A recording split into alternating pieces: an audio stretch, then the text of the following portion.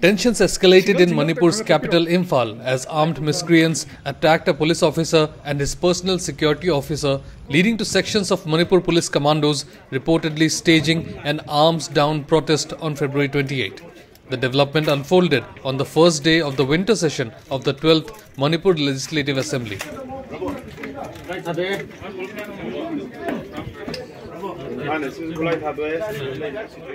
Manipur police commandos from Imphal West, Imphal East and Bishnupur put down their arms in protest after senior officers allegedly instructed them to restrain from the use of arms or forceful action, despite armed miscreants firing at them and vandalizing the house of a police official in Imphal East on Tuesday evening.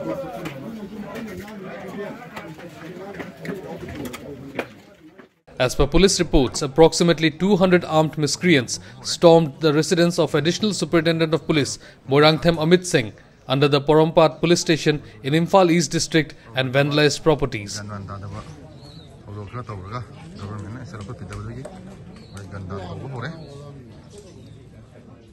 The armed group also kidnapped the police officer and his security guard. Fortunately, security forces later rescued them from Kwakethil Konjan Lekai area in Imphal West. Both victims were subsequently admitted to Raj Medicity for medical treatment. In the course of the incident, two individuals, namely 24-year-old Rabinash Moirangthem from Kwakethil Akham Lekai and 20-year-old Kangujam Bhimsen from Khonman Basikhong, sustained injuries and were admitted to JNIMS hospital. Don't forget to like, share and subscribe to EastMojo. For any queries, put them down in the comments section below and press on the bell icon for notifications.